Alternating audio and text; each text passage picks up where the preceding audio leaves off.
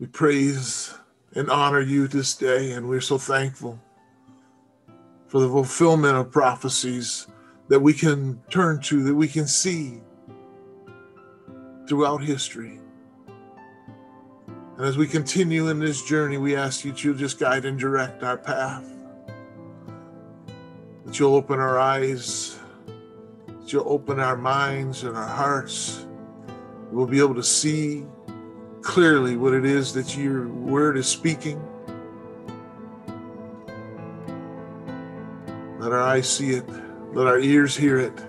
Let it all come to the fulfillment of your purpose. We'll give you praise and honor today as we continue in our pursuit of looking into your prophecies about your HaMashaich. Hallelujah. Calculating the number of fulfilled prophecies in Scripture is difficult for two reasons. And here's what I mean. Not all prophecy is the same. So when most people think of prophecy, they think of predictive prophecy. That is, they think of prophecy that foretells the future. The prophecy predicts what will happen. Another kind of prophecy is called foretelling prophecy. Foretelling prophecy is when Yahuah speaks a word concerning the present hour. So when we talk about the number of prophecies fulfilled, we are interested in predictive prophecies, prophecies that will be fulfilled in Yahuah's timing. Yet predictive prophecy is not always easy to identify. For instance, in Psalms 22:1, Daud writes, my all, why have you forsaken me? This doesn't initially sound like predictive prophecy, but we see Yahusha alluding to its fulfillment when he cried these same words from the stake in Matthew 27, verse 46. Prophecy shows us that Yahuah has a plan for this world. By the foretelling of persons, places, and events, even hundreds of years before they are fulfilled, Scripture gives a strong testimony to its own inspiration. See, prophecy shows us that Yahuah has a plan for this world. By foretelling of persons, places, and events, even hundreds of years before they are fulfilled, Scripture gives us a strong testimony of its own inspiration. See, Isaiah 55:11, my word that proceeds from my mouth will not return to me empty, but it will accomplish what I please, and it will prosper where I send it. Second, not all fulfillments are the same. See, some predictive prophecies concerning Yahusha can easily be understood, but many predictive prophecies about events after Yahusha are difficult to understand. So scholars continue to debate whether these prophecies were fulfilled in the events of the late first century, are progressively being fulfilled across history, or are yet to be fulfilled in a cataclysmic event immediately preceding the return of HaMashaich. Regardless, we can see that a lot of prophecies in Scripture have been fulfilled, with some of the clearest ones about the life and the ministry of Yahusha. The number of fulfilled HaMashaich prophecies is over 300. In addition to HaMashaich prophecies, the Tanakh continually prophesies about events that have happened. Yasharel's future into exile, nations that will be destroyed, Yasharel's kingdom being restored, and so on. These predictions further demonstrate that we can trust Scripture as truly inspired by Yahuah. Scripture itself gives the purpose of prophecy. Remember the former things long past, for I am Yahuah Elohim, there is no other. I am Yahuah, and there is no one like me, declaring the end from the beginning, and from ancient times things which have not been done, Isaiah 46, verse 9 through 10. Did you know that Yahusha fulfilled 27 HaMashaich prophecies in one day? And these are some of the 300 HaMashaich prophecies that he has fulfilled through his birth, life, and resurrection. Isaiah 53:1. Who has believed our report? And to whom has the arm of Yahuah been revealed? For he shall grow up before him as a tender plant, and as a root out of dry ground. He has no form or comeliness. And when we see him, there is no beauty that we should desire him. He is despised and rejected by men, a man of sorrows and acquainted with grief. And we hid, as it were, our faces from him. He was despised, and we did not esteem him. Surely he has borne our griefs and carried our sorrows. Yet we esteemed him, stricken him, smitten by Yahuah, and afflicted. But he was wounded for our transgressions. He was bruised for our iniquities. The chastisement of our shalom was upon him, and by his stripes we are healed. All we like sheep have gone astray. We have turned every one to his own way. And Yahuah has laid on him the iniquity of us all. He was oppressed and he was afflicted, yet he opened not his mouth.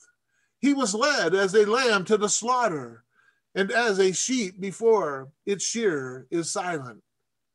So he opened not his mouth. He was taken from prison and from judgment, and who will declare his generation? For he was cut off from the land of the living. For the transgressions of my people he was stricken.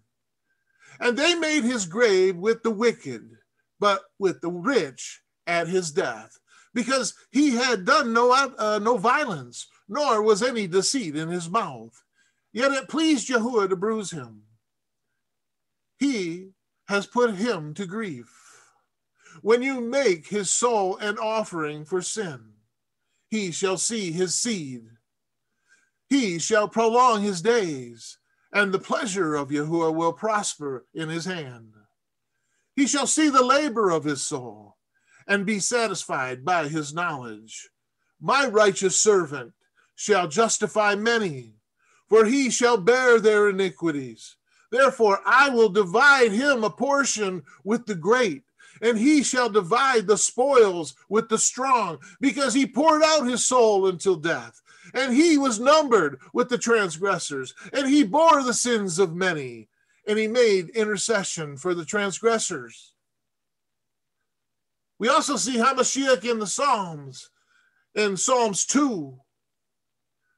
This was penned by King Daud about 1000 BCE. And he introduces the HaMashaich in this way. The kings of the earth rise up, and the rulers band together against Yahuah and against his Mashiach, saying, let us break their chains and throw off their shackles. The one enthroned in the Shemayim laughs. Yahuah scoffs at them. He rebukes them in his anger and terrifies them with his wrath, saying, I have installed my king on Zion, my Kadosh mountain. I will proclaim Yahuah's decree. He said to me, you are my son. Today I have become your father. Ask me, and I will make nations your inheritance, the end of the earth your possession. You will break them with a rod of iron. You will dash them to pieces like pottery. Therefore, your kings, be wise, be warned. Your rulers of the earth, serve Yahuah with fear and celebrate his rule with trembling. Kiss his son, or he will be angry, and your way will lead to your destruction, for his wrath can flare up in a moment. Baruch are all who take refuge in him. Psalms 2, verses 4 through 12. We see here that Yahuah calls HaMashaich my son. Yahuah identifies his HaMashaich as his son. This is therefore where the term Son of Elohim originates and is thus another equivalent term for Mashiach. Hebrews have historically been known to be waiting for their Mashiach. Why? Because the Tanakh prophesied that he would come. Herod the Great and HaMashiach. Herod the Great was a king of Judea or Yehuda from 37 BCE to 4 BCE, when appointed by the Roman Empire after its Senate equipped him with an army to fight off the Parthian invasion. Prior to the invasion, he had been governor over Galilee since 47 BCE. Below is the reaction of Herod the Great in 4 BCE, when the Magi from the east came looking for HaMashiach, part of that nativity story. But notice the proceed HaMashiach, the precedes of HaMashiach. When King Herod heard of this, he became very agitated, and so did everyone else in Jerusalem. He called together all the head Kohanim, the priests, and the Torah teachers of the people and asked them, where will the HaMashiach be born? Matthew 2, verses 2 and 3 through 4. The idea of HaMashiach was accepted between Herod and his religious advisors and is used here without referring specifically to Yahuah or to Yahusha. Why? Because the Hebrews had been reading Psalms 2 for hundreds of years before Herod the Great was born. HaMashiach and the Son of Elohim. At his trial, Yahusha is brought before the high priest who asked him. The high priest said to him, I put you under oath by the living Elohim. Tell us if you are HaMashiach, the Son of Elohim. You have said it yourself, Yahusha answered. But I say to all of you, from now on you will see the Son of Man sitting at the right hand of power and coming on the clouds of Shemayim. Matthew 26, verses 63 and 64. The HaMashiach in the Tanakh. See, prophecy is like a lock in a key system. The fact that the Tanakh explicitly predicts a coming Mashiach makes it stand unique across the vast sea of literature that has been produced through history. It is like a lock. Locks are designed in a certain shape so that only a specific key that matches the lock can unlock it. In this way, the Tanakh is a lock with specifications that become more and more precise through the prophetic passages, such as Abraham's sacrifice, Adam's beginning, and Moshe's Pesach. This raises a Hebrew question. Is Yahusha the matching key that unlocks the Tanakh? YashaYahu, YirmeYahu, ZechariahU, Daniel, and so on specified the details forming the lock for HaMashiach. These specifications have implications for us living 2,000 years later. The use of the title HaMashiach to signify a coming ruler, a son of Elohim, according to Psalms 2, opened the door for related themes that later books in the Tanakh developed. Isaiah 750 BCE initiated this with the branch of Yahuah. YashaYahu and the branch. See, YashaYahu wrote in the first temple period during the Daud Dynasty. In his day, ca. 750 BCE, the dynasty and the kingdom were corrupt. And YashaYahu pleaded that the king return back to Elohim with the practice and the spirit of the Mosaic law. But YashaYahu knew that Yasharel would not repent, and so he also prophesied that she would be destroyed and the royal dynasty would end. Isaiah 3 details this coming judgment. But then the book changes its tone and foresees in the day the branch of Yahuah will be beautiful and glorious, and the fruit of the land will be the pride and the joy of their survivors in Yasharel. Isaiah 4, verse 2. He does not give much detail about this coming branch, but a little further on, he explains what he foresaw with a specific metaphor, or image of the royal dynasty, picturing it like a great tree. This tree had its root in Yesse, the father of King Daud. And on Yesse, the dynasty was started with Daud. And from his successor, Solomon, the tree continued to grow and to develop.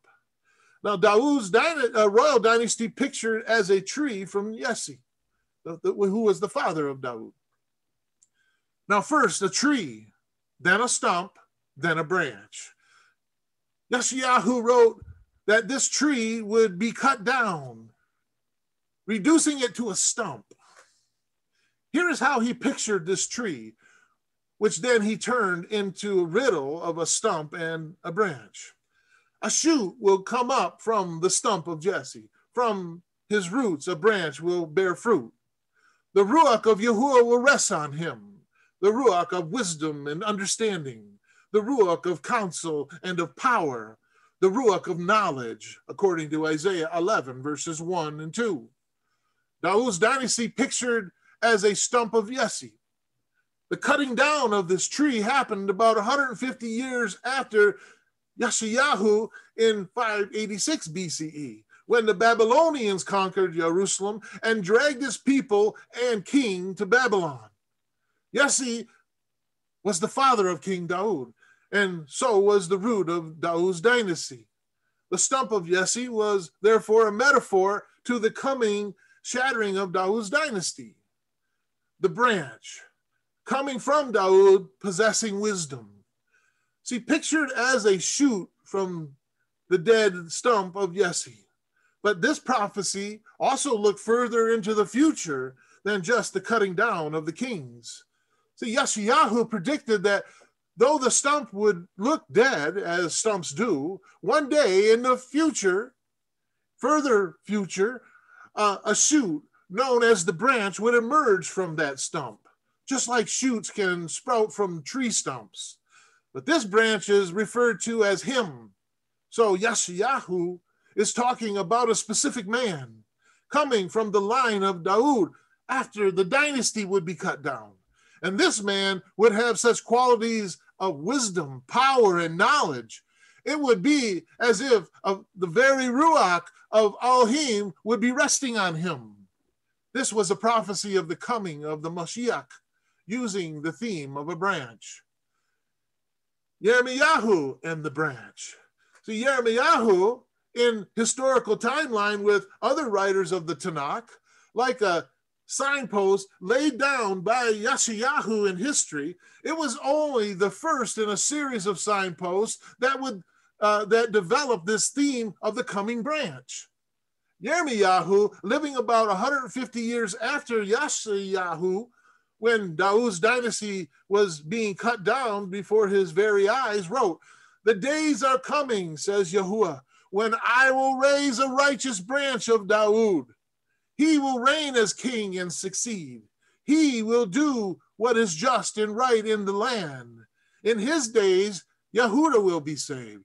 Yasharal will live in safety, and the name given to him will be Yahuah Tisendenu. Yahuah, our righteousness, according to Jeremiah 23, verses 5 and 6. See, the branch of Yahuah, our righteousness. What will this branch be called? He would be called Yahusha, who will also be our righteousness. As we saw in Abraham, the problem for humans is that we are corrupt, and so we need righteousness.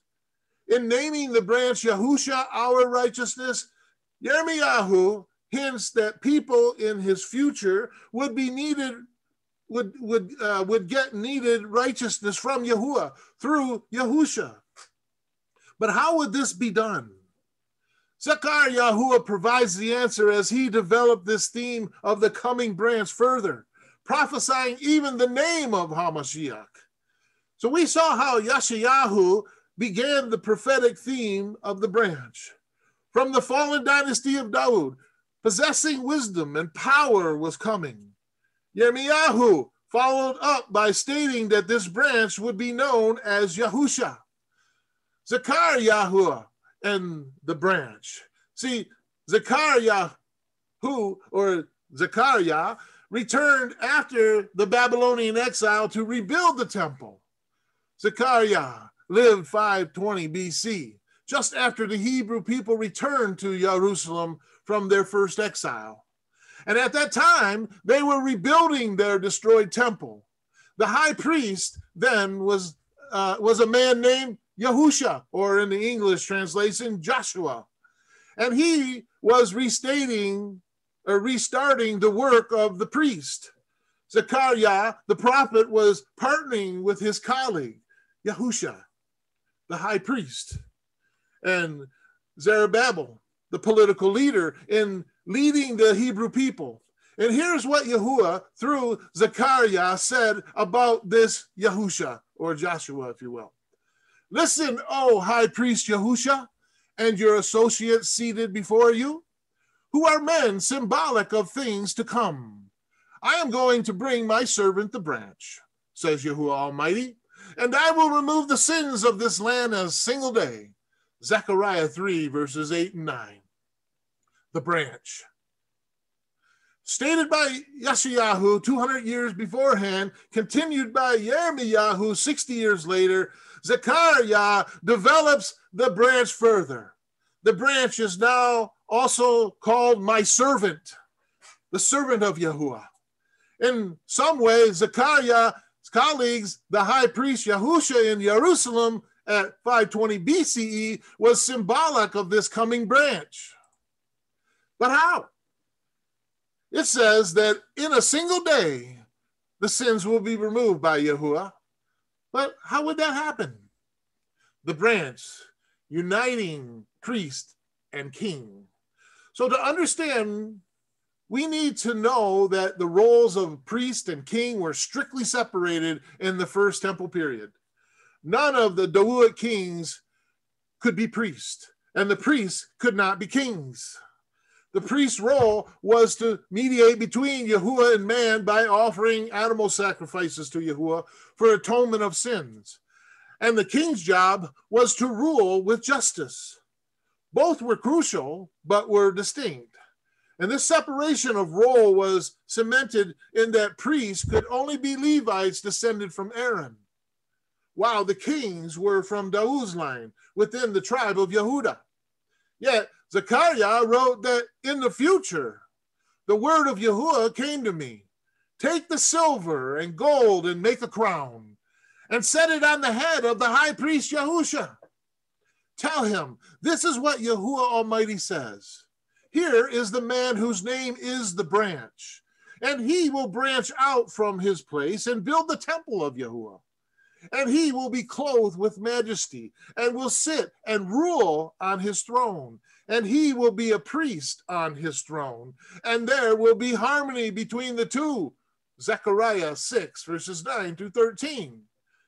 Here, against all previous rules, the high priest Yahusha in 520 BCE was to put on the kingly crown symbolic as the branch. Remember that Yahusha was symbolic of things to come. Yahusha, the high priest, in putting on the kingly crown, he foresaw a future uniting of king and priest into one person, a priest on the king's throne. And furthermore, Zechariah prophesied that Yahusha was the name of the branch. What did this mean? The name of Yahusha. To understand, we need to review the history of Tanakh's translation. The original Hebrew Tanakh was translated into Greek in 250 BCE by Hebrew rabbis and is today known as the Septuagint. Still widely used, we saw how HaMashaich was first used in the Septuagint, and we now follow that same analysis through the Masoretic Hebrew and the Greek Septuagint for Joshua. See, Hebrew and Greek roots of Joshua comes from the Hebrew name Yahusha, which is spelled with a Yod, a He, a Uhuah, a Shin, and an Ayin. So you can see that Yahusha in an English transliteration of the original, written in Abri, or Paleo Hebrew, if you will, the Hebrew name Yahusha seen written here in the modern Hebrew with the Yod, He, the Uah, the Shin, and the Im. What we see in the quadrant number 1, it shows the Hebrew Yahusha as it was first written. It's mistranslated to Joshua in English, in my opinion, because there's no J in Hebrew. So, but that doesn't mean anything. It's still spelled the same way in the Hebrew. But Yahusha in ancient Abri Hebrew is the same as the Joshua in the English Bibles. It's the same name that was prophesied as the branch. So Yahusha equals Joshua, who equals the branch in Hebrew English interlinear Masoretic text. Both Yahusha in Nazareth and Yahusha, the high priest of 520 BCE, had the same name, Yahusha, in their native Hebrew. So is Yahusha of Nazareth the branch? Is this a prediction made in 520 BC that the name of the coming branch would be, in English terms, Yahusha, pointing directly to Yahusha of Nazareth? See, Yahusha of Nazareth is well known outside the Gospels. The Hebrew Talmud, Josephus, and excuse me, all other historical writers wrote about Yahusha, both friendly and hostile, falsely referring to him as the Aramaic name Yeshua, or often as the HaMashaich. So his name was not invented in the Gospels, but Zechariah predicted this name 500 years before he lived. So only Yahusha of Nazareth is from the stump of Yesse, since Yesse and Daud were his ancestors. See, Yahusha possessed wisdom and understanding to a degree that sets him apart from others. His shrewdness, his poise, and insight portrayed in the Brit Hadashah continues to impress both critics and followers. His power through miracles in the Gospels is undeniable. One may choose not to believe them, but one cannot ignore them. See, Yahusha fits the quality of possessing exceptional wisdom and power that YashaYahu predicted would be one day come from this branch. So now think of the life of Yahusha of Nazareth in the Gospels. He claimed to be a king, the King of Kings, in fact. But what he did while on earth was actually priestly. The priest's job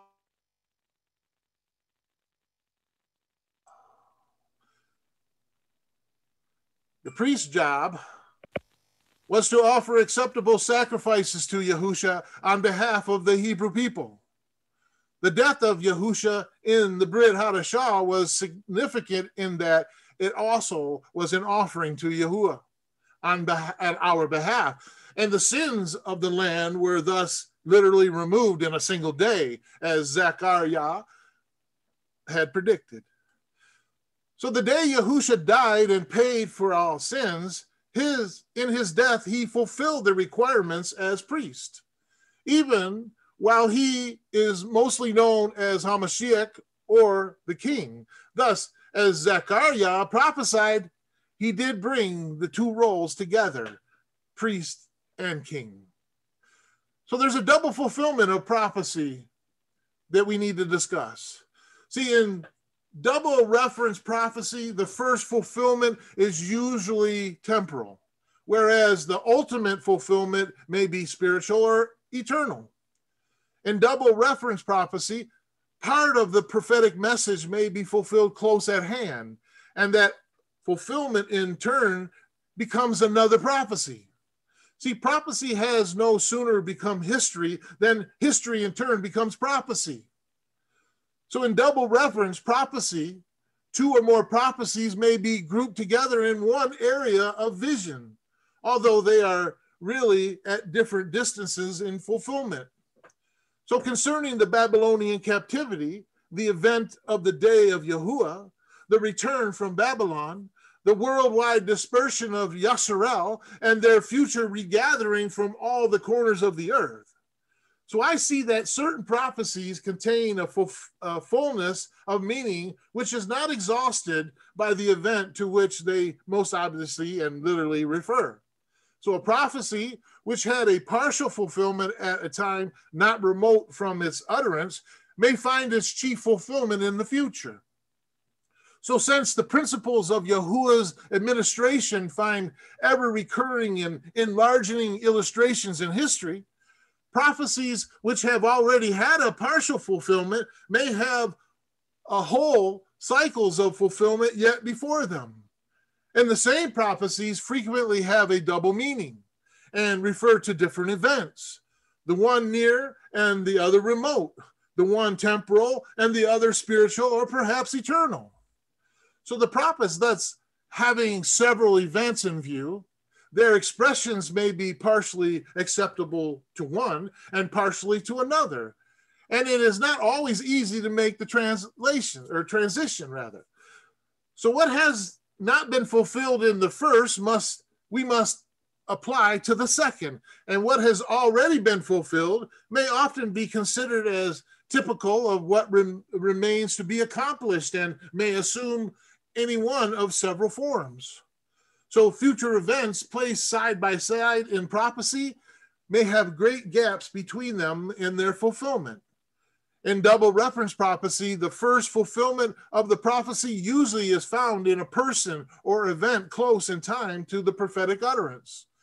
But in double reference prophecy, the first fulfillment is usually only partial fulfillment of the total prophetic message. So in double reference prophecy, the ultimate fulfillment is usually found in the person of HaMashaich or the affairs of his kingdom. 27 HaMashaich prophecies that are filled in one day. Number one, the portrayal of the HaMashaich by his own friend. In Psalms 41:9, even my own familiar friend in whom I trusted, who ate my bread, has lifted up his heel against me. Mark 14:10, then Yehuda, or Judas Iscariot, one of the 12, went to the chief priests to betray him to them. And having heard, they rejoiced and promised to give him money. And he was seeking how he might deliver him up conveniently. The second, HaMashaich forsook by his disciples. Zechariah 13:7, awake, O sword, against my shepherd, against the man who is my companion, says Yahuah of hosts. Strike the shepherd, and the sheep will be scattered.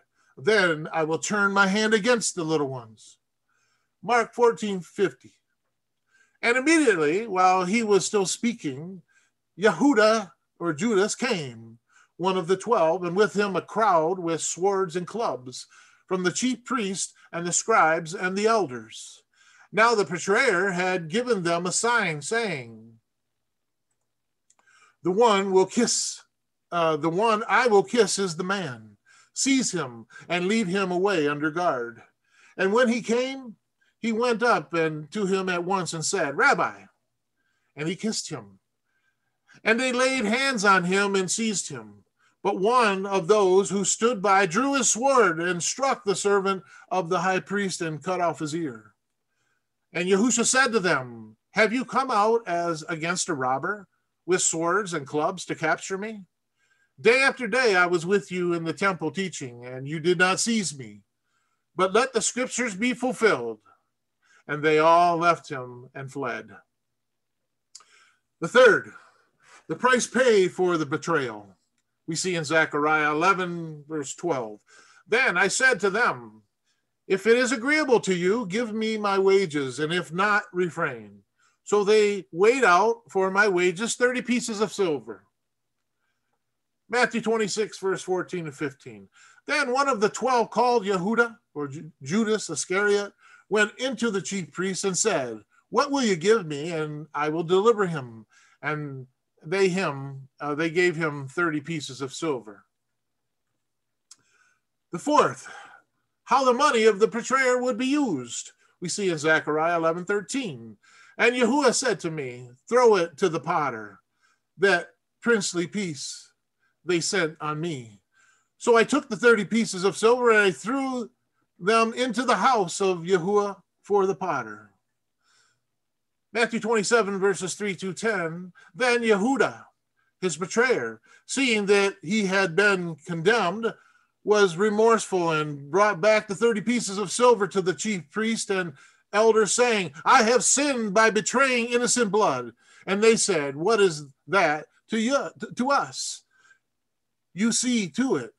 Then he threw down the 30 pieces, the pieces of silver in the temple and departed and went and he hung himself. But the chief priest took the 30 pieces of silver and said, it is not lawful to put them into the treasury because they are the price of blood. And they consulted together and bought with them the potter's field to bury strangers in. Therefore, that field has been called the field of blood to this day. Then was fulfilled what was spoken by YirmeYahu, the prophet, saying, and they took the 30 pieces of silver, the value of him who was pierced, whom they of the children of Yasharel priced, and gave them for the potter's field as Yahuah directed them. I think we can see that there's a theme here that Yahuah has spoken in advance in prophecy, and that he is fulfilling or confirming in the Brit Hadashah, and some to very striking detail. The fifth, the torture of HaMashaich, which we see in Isaiah 50, verse 6. I gave my back to those who struck me, and my cheeks to those who plucked out the beard. I did not hide my face from shame and spitting. Matthew 27, verses 26-30 says, then he released Barabbas to them. And when he had scored Yahusha, he delivered him to be crucified. Then they spat on him and took the reed and struck him on the head. Number 6, shame, prosecution, and dishonor. Psalm 69:19 says, and you know my reproach, my shame, and my dishonor. My adversaries are all before me. You know my reproach. You know my shame and my dishonor. My foes are all known to you. Reproaches have broken my heart, so that I am in despair. I looked for pity, but there was none, and for comforters, but I found none. They gave me poison for food, and for my thirst they gave me sour wine to drink. Matthew 27, verse 28. And they stripped him, and they put a scarlet robe on him. Matthew 27:34. You know my reproach, and my shame, and my dishonor. My foes are all known to you.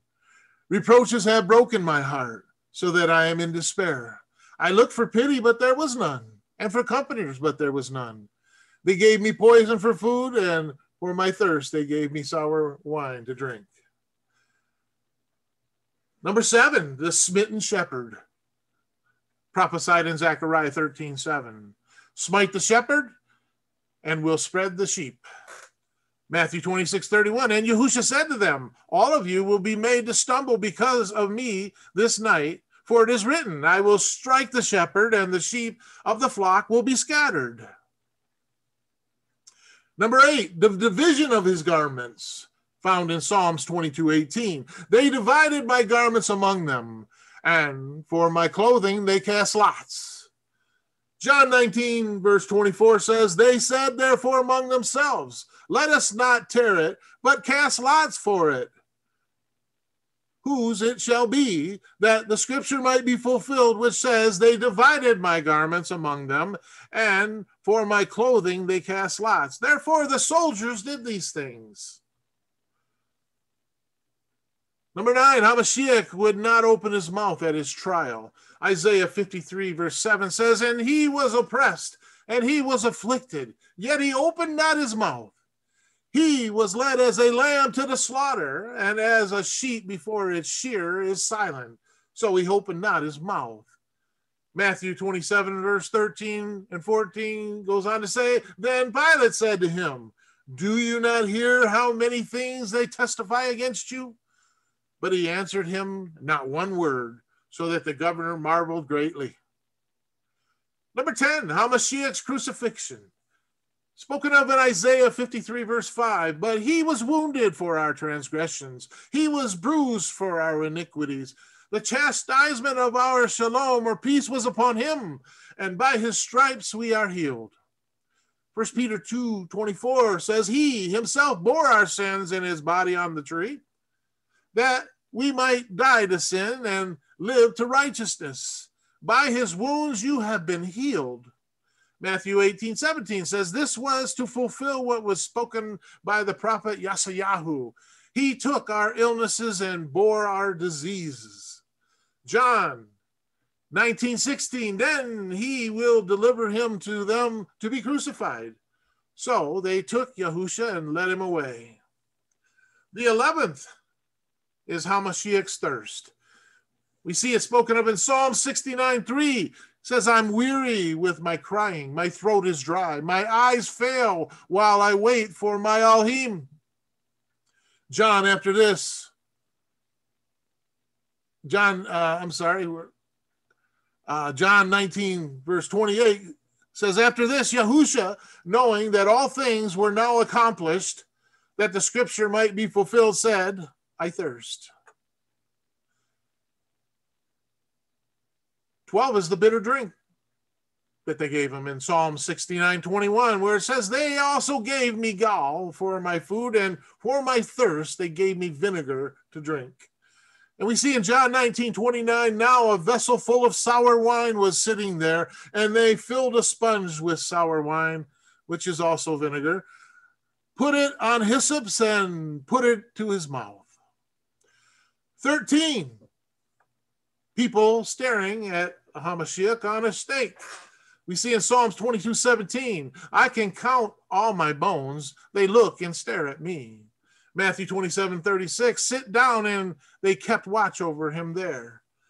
14, we see HaMashiach's hand and feet pierced, described in Psalms 22:16, for the dogs have surrounded me. The congregation of the wicked has enclosed me. They pierced my hands and my feet. And in Matthew 27:35, then they crucified him and divided his garments, casting lots that it might be fulfilled, which was spoken by the prophet. They divided my garments among them, and for my clothing they cast lots. I guess I put that in the wrong spot. But he was pierced. In 15, which we see in Zechariah 12:10, and I will pour on the house of Daud, or David, and on the inhabitants of Jerusalem, the ruach of grace and supplication. Then they will look on me whom they pierced. Yes, they will mourn for him as one mourns for his only son, and grieves for him as one grieves for his firstborn. In Psalms 22:16, for dogs have surrounded me, and the congregation of the wicked has enclosed me. They pierced my hands and my feet. Isaiah 53:5, but he was wounded, or he was pierced for our transgressions. He was bruised for our iniquities. The chastisement of our peace was upon him, and by his stripes we are healed. And we see in John 19:34, but one of the soldiers pierced his side with a spear, and immediately blood and water came out. 16 is the blood and the water that came out. We see in Psalms 22:14, I am poured out like water, and all of my bones are out of joint. My heart is like wax, it is melted within me. In John 19:34, but one of the soldiers pierced his side with a spear, and immediately the blood and the water came out. 17, the scorning and the hatred of the crowd. Psalms 22, verses 7 and 8, and all those who see me ridiculed me. They shoot out the lip. They shake the head, saying, he trusted in Yahuah. Let him rescue him. Let him deliver him, since he delights in him. Matthew 27, verse 41-43. Likewise, the chief priests also mocking with the scribes and elders said, he saves others, himself he cannot save. If he is the king of Yisrael, let him now come down from the stake, and we will believe him. He trusted in Elohim. Let him deliver him now if he will have him. For he said, I am the Son of Elohim. Number 18, the Lamb of Elohim. Isaiah 53:7 spoke, he was oppressed and he was afflicted, yet he opened not his mouth. He was led as a lamb to the slaughter, and as a sheep before its shearer is silent, so he opened not his mouth. And in John 1:29, the next day, Yahuchanan saw Yahusha coming towards him and said, behold, the Lamb of Elohim who takes away the sins of the world.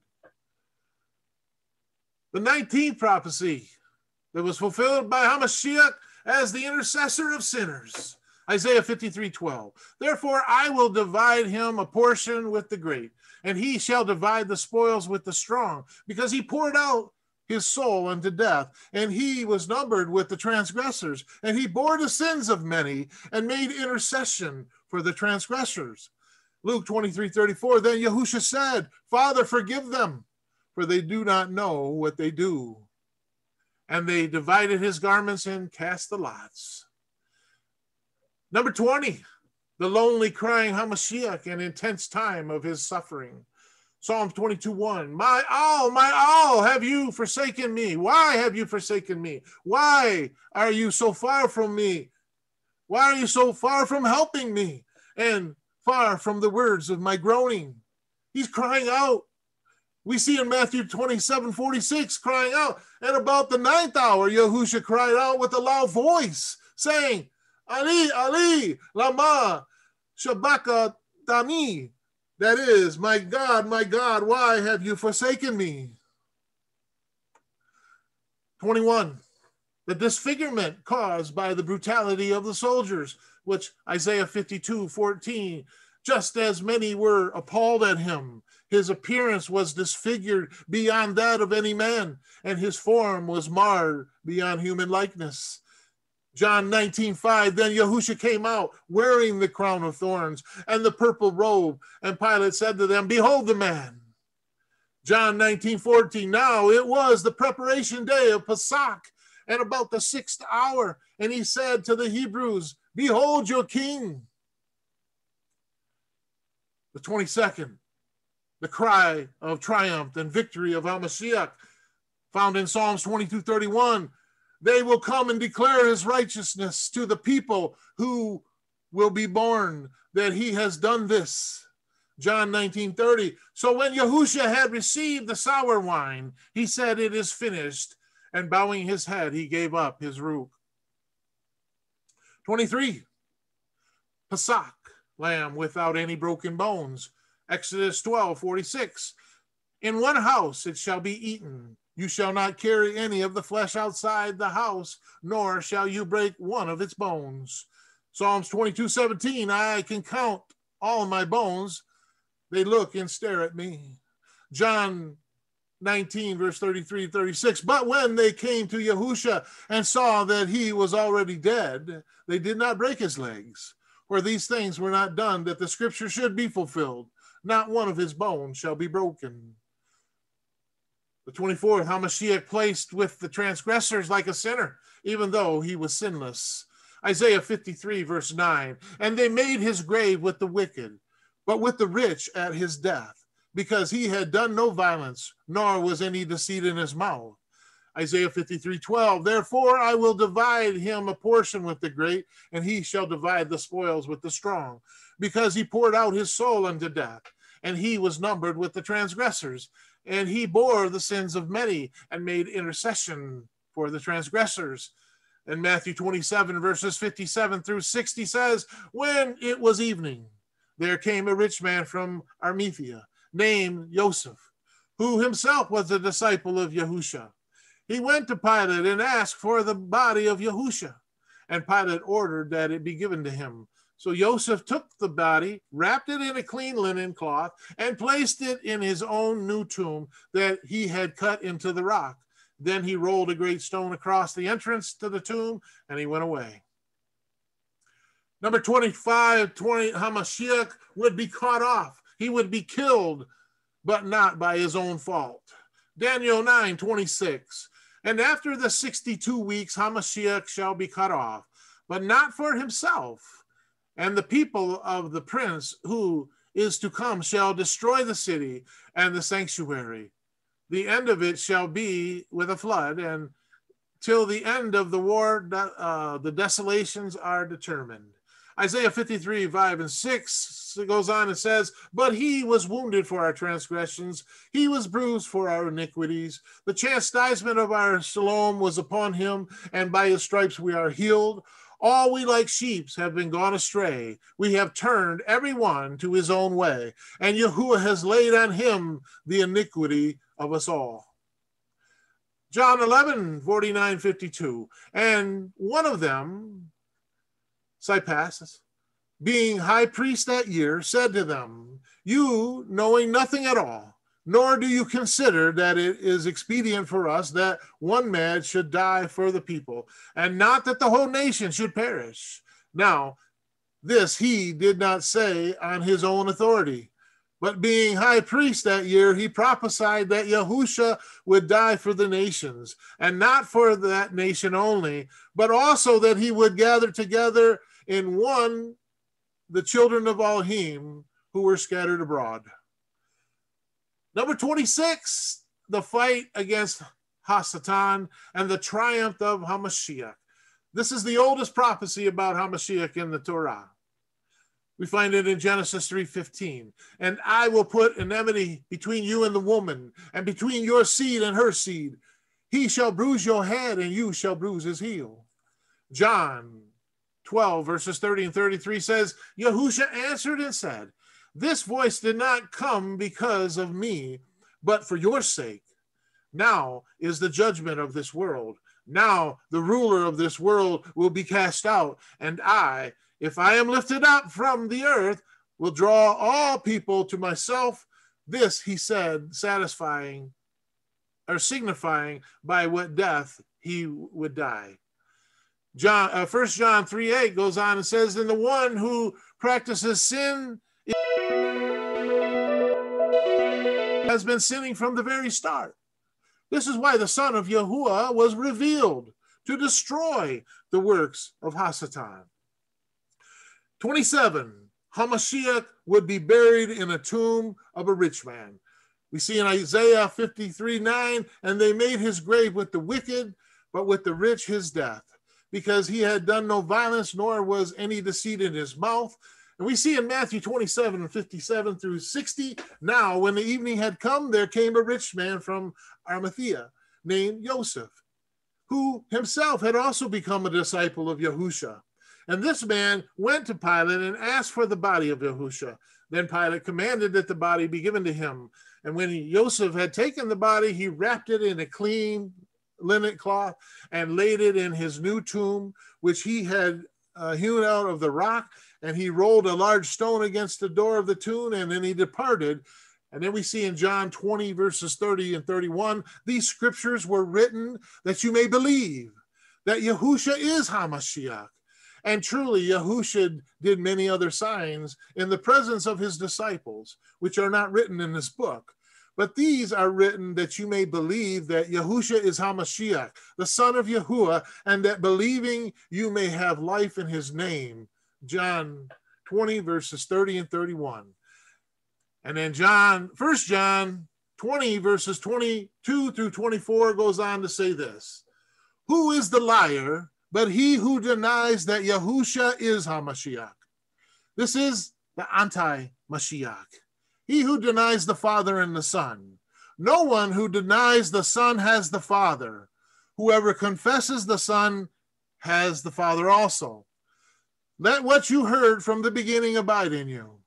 If what you heard from the beginning abides in you, then you too will abide in the Son and in the Father. Hallelujah. Brother Rod, are you with us? All righty. Shabbat Shalom, brother. Shabbat Shalom. Praise Yah. Shabbat Shalom, everyone.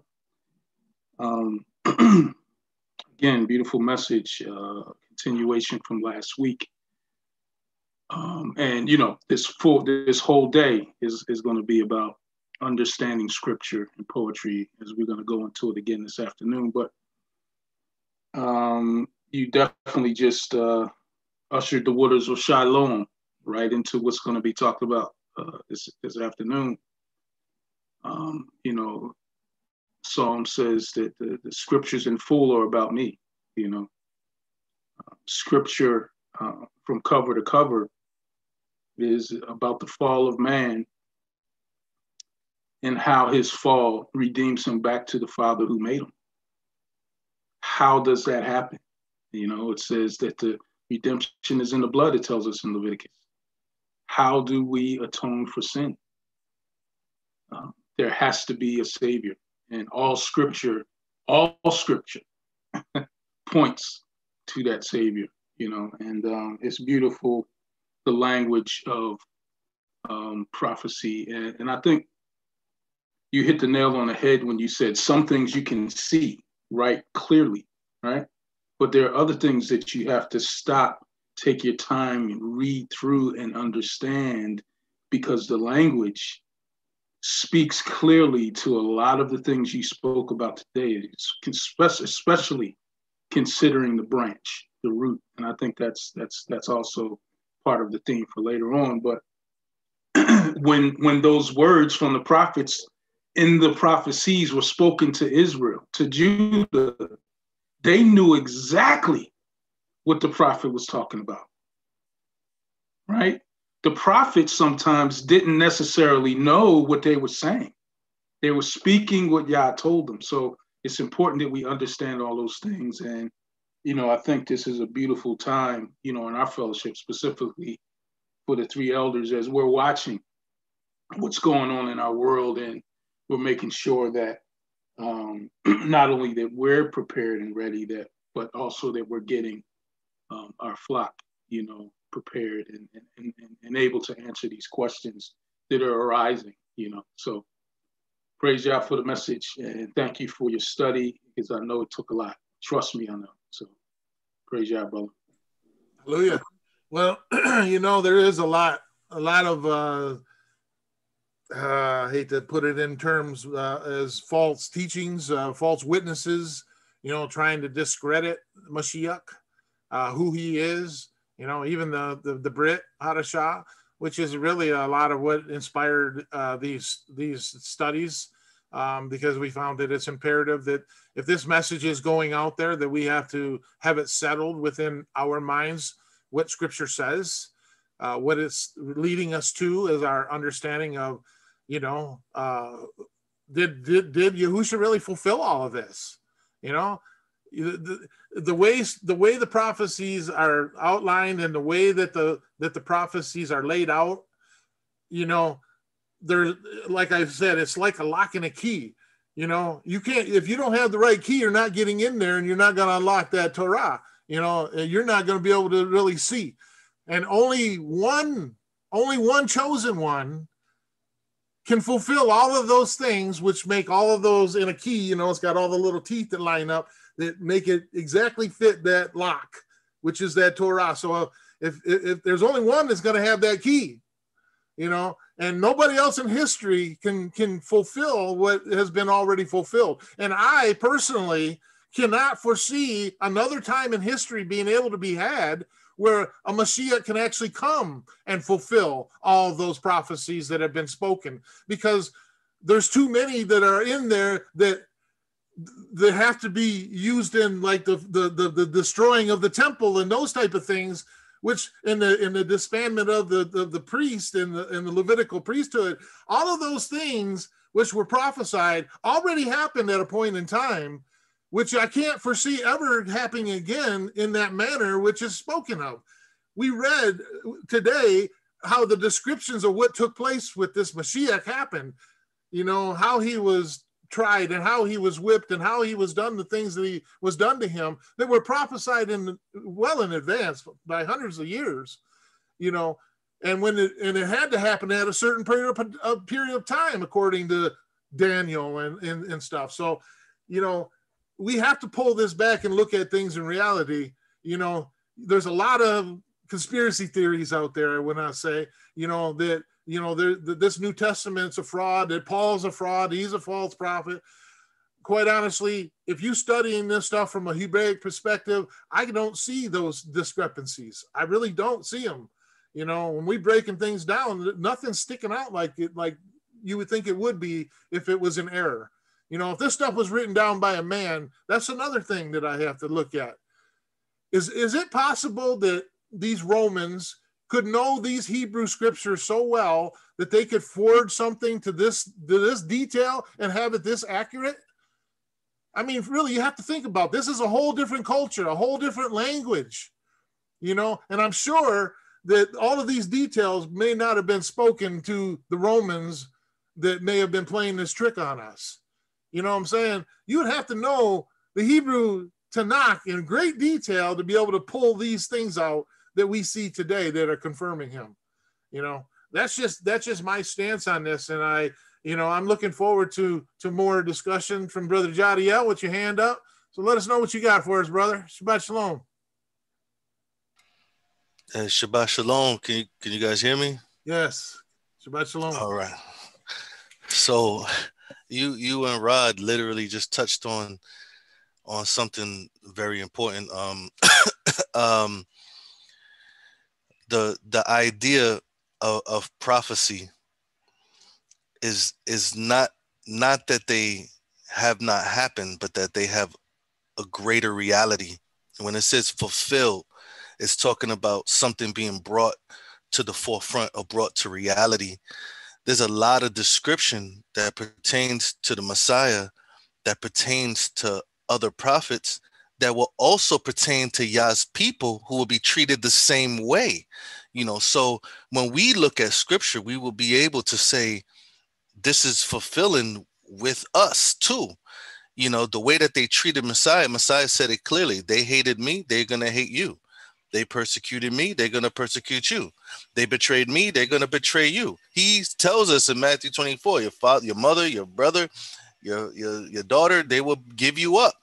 So we have to recognize the emphasis on the full reality, on the full emphasis. There's some things that cannot have been fully fulfilled with the person that said they experienced it. David said he went to the grave. While he was talking, he said, I went to the grave. He said, I was flooded with death.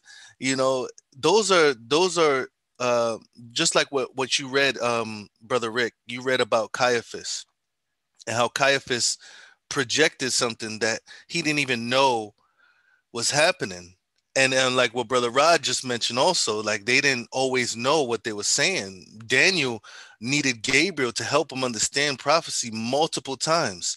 So the idea that every single person knew that this was talking about this specific thing when they were inspired is not true.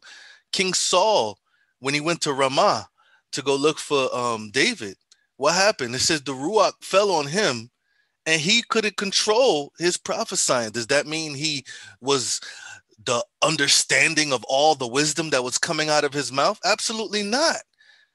But when the Ruach came on him, he spoke words that professed Yah's truth, Yah's existence, Yah's character. That doesn't mean he understood it. Look at what Saul did afterwards. So and one thing I want to also point out is that everything that was said was not necessarily prophecy, but things that was done.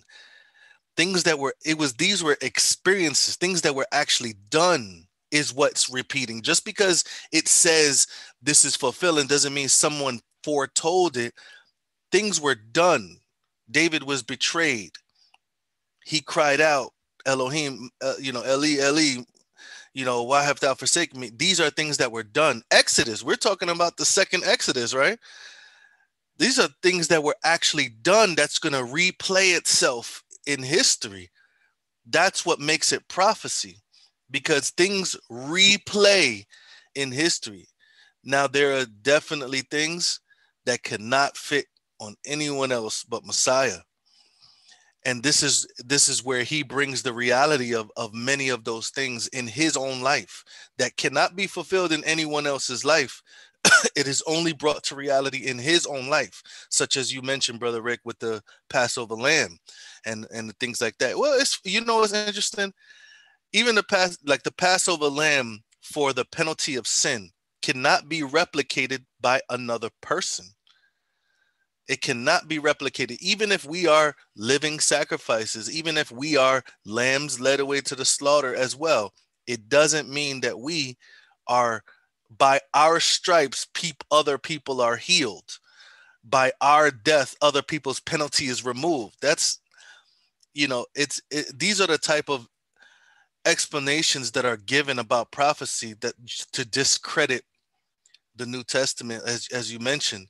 And it's just silly to place many of these prophecies 100% on another man that wasn't sent to specifically perform that mission, you know. So we have to pay close attention to the prophecies and recognize the criteria for a prophet, and then the prophecies are extra. Those are the things that solidify a lot of things that we see already, you know. So I think that this is definitely needed at this time. There's a widespread of ideas of how the Messiah is not the Messiah, and people are taking this very lightly. I think that is not a bad thing if you're investigating whether he is truly the Messiah.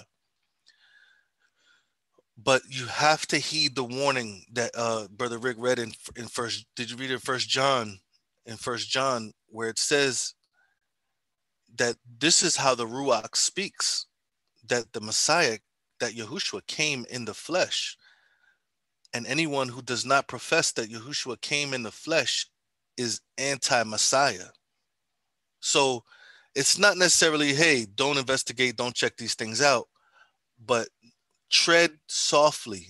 Do not just be so quick to disregard the Son of Yah.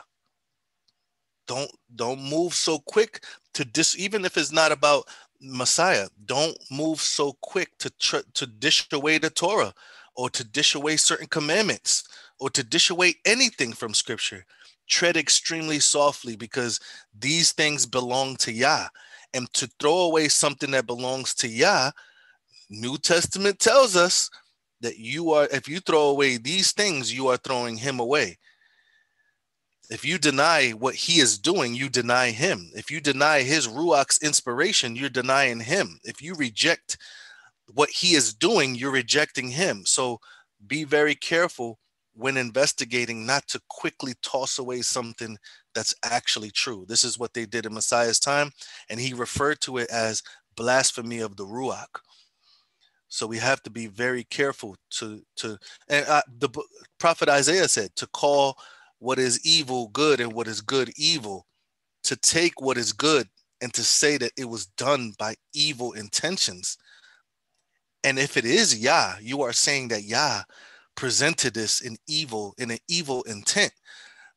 So just be very careful when looking at the scriptures. I was told a very inspiring word when regards to the Son of Yah, in regards to studying the deepness of the Son of Yah. Take your shoes off, because you're treading on holy ground. You don't just open up the Bible and just recklessly read like it's some regular book. You come to it with reverence and with respect, and you pray for the Ruach to reveal to you and believe that he will guide you to understand. But you don't be so quick to toss things away, and don't be so quick to accept things either. Yahuah wants you to test him, because he knows that he's gonna prove himself true. You know, so he doesn't have to worry about you testing him. But don't be so fast to accept it, because you may not really be getting what he's actually offering you. You know, so that's what I want to make sure I say. Well, hallelujah. That's some good words of wisdom. You know, I think that we have to tread lightly, because we don't want to cross that line, you know, even if you have suspicions about something. And believe me, I was at this crossroad at one point in my walk in the beginning. You know, this really can destroy a believer. And I want to bring that caution because I've seen it destroy people's lives. They completely walked away from their faith, and now they're living in the world and doing things that are contrary, you know. So when you go hearing these type of things, you have to use wisdom and caution and do a lot of studying and proving. But the key, what you said, Brother Jadiel, is you need to pray and you need to ask the Ruach to reveal that you need him to guide you in this. And if something sticks out as unusual, that's when you're going to start looking. But you can't start discounting right away and saying this is all false. And because we see what it says. And even if you don't believe it, there's a serious warning there. If it is real, then you've crossed over, and it's going to be a very difficult road to come back from if you allow yourself to go down that path, you know. So just use caution and wisdom for sure when you come across people that are promoting such these type of doctrines. And believe me, there's going to be all kinds of crazy doctrines out there that are going to come at us, you know, to try to trip us up, to try to take away what we stand to know. And if that's why we do these type of studies, is because if you see the study for yourself and you're involved in it and you can see the scriptures and the Ruach is speaking to you, whenever this comes up next time, you're going to know. And it's not going to shake your foundation. It's not going to take you and lead you off the path because it's going to be settled within you. And I'm praying that that's what these studies have done for us, you know, and our discussions, because it's important. It really is a foundation important. Because I see it, if we have this belief and we lose it, we start to we really lose and have confusion in our lives, because now the scriptures really don't have a lot of meaning and focus to us. Because if we discount it, no matter what part of it that we discount on the book, the whole book, all of the books, each individual one that's there, you know, if you start discounting them, it's a very slippery slope and it's very dangerous, you know. And we can only help so much as men, you know, to help bring somebody back from that, you know, especially if they're settled in their mind that this is what they believe, you know. So this is a warning to those that we come against this and may try to be led down that path. That's all I want to bring, that caution. That's all. Because I see that's a very dangerous place for us to live. Alrighty, Brother JP, are you with us? Got a couple of things here. There you are over there. Shalom, shalom, my family. Brother, you know, hey, you know I'm with you. What you mean? Come on. Look, you on the other page. I didn't see the JP man. I didn't see. I'm always on time, but never late. You know. Hallelujah. No, I love the discussion already. You know, it's beautiful. What Brother Rod talked about the branch. I was thinking the same thing when I was hearing the study, the branch. I was like, oh, man, that was a hard one right there. You know, it's a deep word. And what Brother Jadiel was speaking on, too. It just reflects. I just reflect back on what you're speaking on. And I get excited. I was getting excited more so than anything because I'm just like, wow, like, you know, because this whole week I was just speaking with another brother. We were talking about something and it was just like the light of Messiah was like this covering that we have. And I was just like telling my wife, and we were talking last night, and we had the sister over, and I was like there was a time when they had to have these Levites go in and speak for them and be that mediator in a sense, you know, and there's no more of that. And now I'm like, I got the Messiah, like the Messiah is coming in, and I'm you know, I'm going to the Father, and the Messiah is there with me, like as my covering. Like how excited I get! I was just excited because I'm just like, this is like amazing. Like when you see the truth, you can't get away from that. You know what I mean?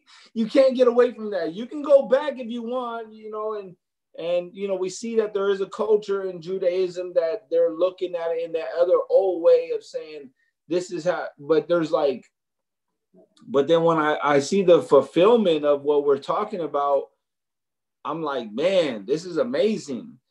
And what you brothers are speaking about, the fear of, I guess it always comes back to, what if you're wrong? What if you're wrong? Like, what if these people like in Judaism are wrong? like, shouldn't they fear like that they have went against, you know, Yahuah? Like the scripture says, you know, even in the book of Acts, when they were like, if we fight against him, we're fighting against Elohim.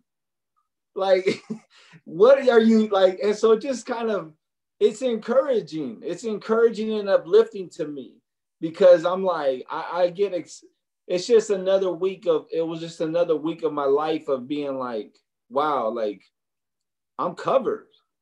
You know these things, but to just, I don't know, just to be, the Ruach must have been the one just like giving me this remembrance, you know what I mean? And through that, you know, all of what you're showing, the fulfillments of prophecy and I love what the brother Jadiel brought out. Like, it's like these prophecies that will show like even us going through something. And it's like the way that Yahuah speaks is perfect. His word is so perfect that you just can't really try to box it in, and you can't make it what you want to make it, you know? So a lot going on in my mind, of course, as you see what I'm saying, I'm talking about different things, but the covering is the most important. And that I was just like excited about and excited to hear in those breakdowns, just the fulfillment. Like, that's all I keep thinking about, the covering. Like I wouldn't be where I'm at today. I was changed. I'm a new man. You know what I'm saying? I'm made new. Like there's no way to go back and look and say, this was not no. I'm like, no, this is. And Brother Johnny, I was talking with him, and it was stuff like that, and just like, I'm made new, and I can only give it to Mashiach and what he's done, and that cleansing, and that's my testimony. So it comes by Amunah. You know, even if people say, oh, that, I say, I don't even, it just comes by Amunah. I'm like, you know what? My faith is already sealed. I'm here. Like, I'm just going. So anyways, hallelujah. I'm going to stop here. Shalom, Mishpachah, Shabbat Shalom. Hallelujah. I'm excited. I can see the excitement, and it makes me excited that you're excited. We're all getting excited, you know, and then we're covered. You're right. That covering is important. You know, you're dismantling so much of your faith if you disregard what the Brit is telling us.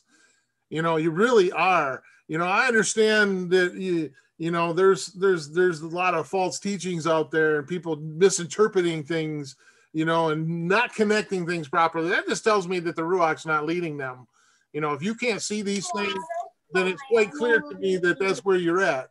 You know, and I just want to say, you know, I'm with you, brother. I am excited about this too. You know, this kind of study just brings you right back into your foundation, because this is really the matter of it all. You know, we know that Yahuah has a great plan. And if we don't believe that he has done this and that he isn't behind this and that the Brit is false and he's allowing all of these people to just be led astray that easy, when, you know, we're studying this thing. We're not just being gullible here. We're actually putting some effort into trying to find out, is this true? And is this the Mashiach? Does he fit the prophecies that are spoken of? Because if you don't believe the prophecies that are revealed to you in the Tanakh and you can't see the fulfillment, then there's a disconnect somewhere. It's, you know, I don't see how you can't see it when there's so much fulfillment. It's overwhelming. Brother Rod? Yeah. I mean, JP, thank you, brother, because you reminded me of something that Jadiel said when he said, the question is okay. And I'm going to tell you something. JP, I know exactly what you're talking about when you said this week, you know, you were renewed, you know, because, you know, this week I'm preparing something for this afternoon, a special study, you know, specifically looking at how we look at scripture, how we read it, how we study it, how we understand prophecy, interpret it. And there were some questions in my mind that I had that were unresolved, that I didn't even know I had when I started looking at the scriptures. And I'm just like, It can be troubling. But the faith in the Ruach to show you is what you depend on.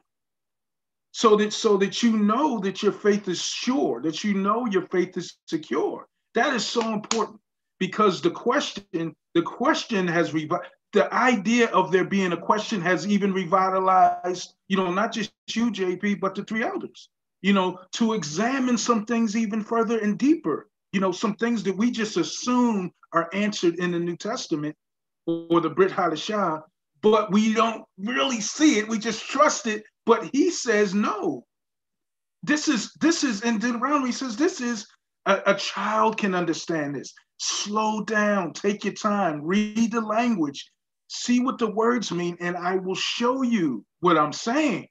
And when you do that, the secrets that blind you are revealed through him. I just wanted to let everybody know it is fine to have a question. It is fine to be shaken a little bit. Scripture tells you you're going to be shaken. But it says, don't fall, don't wither, don't blow up away like a leaf. Hold sturdy, plant yourself by the water where the trees get their nourishment to be built up. It doesn't tell you what not to do unless there's a reason for him saying that. There's a reason that the warnings are there, because human nature is to get shaky, to get weary at the moment of weakness or question. Mind you that all of these things these people are going through, and the things that they're hearing from here, from there, from this sect, from that sect, it's all written in scripture for our knowing, for our understanding, for our growth, and for our foundation and trust in him. So ask the questions. That's why we got the Friday Q&A, that Brother Jadiel is running through so vividly. The studies we go through, the women's study, the studies that we have, on Shabbat, going through verse by verse, making sure that we're reading it properly and seeing what it says. So we're going to do this together. Praise Yah. We are an assembly. Hallelujah. That's exciting in itself, that you're not alone in this, because that could be really, really troubling if you're out here and don't have anybody to bounce stuff off and to ask questions to, and to dig into this stuff together, To me, that's another serious baraka of being part of the body of Yahusha. I mean, we're all brought together, and I agree with you. You said something, Brother Jadiel, that really triggered something. I've been changed. I didn't change myself. People can say they can been changed, but I walked a Christian my whole life. I understand what it is to walk in those shoes. And when I walked into these new shoes, things changed for me. It was almost like I went from playing, even though I wasn't, but when I got a hold of this truth and it really got planted in me, which I believe he planted his word inside of me, just like the scripture says, because it's in there, it's alive, it's drawing me, it inspires me to want to know more. And to me, that is what's important, because it has transformed my being, my thinking. Without the clarification that we get in the Brit, some of the stuff is still kind of confusing to us. There's a lot of people out there that don't understand the Torah, what it's saying, because they're stuck in the New Testament and the Brit too. So it goes both ways. We need the whole of Scripture to settle the matter, and that's why it's so beautiful about this assembly, is because when these kind of questions, these troubling questions, believe me, this isn't no light matter. When you got people that are changing their whole belief systems over this, you gotta get serious and say, okay, is there merit here? If not, we gotta put up some warnings. We gotta help sound the alarm. Look, something's wrong here. There's trouble in the camp, and if it's pulling people away that are of the faith, then we have to take the responsibility to stand up and say, here's what the scripture says. If you're looking at it from the Brit going backwards, and you're trying to fit in and say, well, it says that this must be done to fulfill what was written, like it's a cover or something. No, it's a confirmation, that this is what this is about, so you can tie the two together. So, this is a big learning lesson for all of us, and I'm thankful that I have my fellow elders and yourself, Brother JP, that we can turn to. You know, believe me, these difficult matters, I wouldn't want to be one man called a pastor that has to figure all this out and try to take all this on your shoulders. I got 2 other shoulders or 3 other shoulders to carry this load. And believe me, we've come together, we've discussed this matter, we've studied this matter together, and I think it's pretty much settled within the elders that this is the problem, and this is also the cure. You know, study it, lay it out, and let's let it speak for itself. At that point, you know, if you still can't believe it, then you got to examine yourself and your position, you know, because it should be settled, in my opinion. So praise Yahuah. Go ahead, Brother Rod. Yeah, June has a statement, but she can't raise her hand. She signed in this to help out. But you can let Brother Donnie go first. He had his hand up. Oh, okay.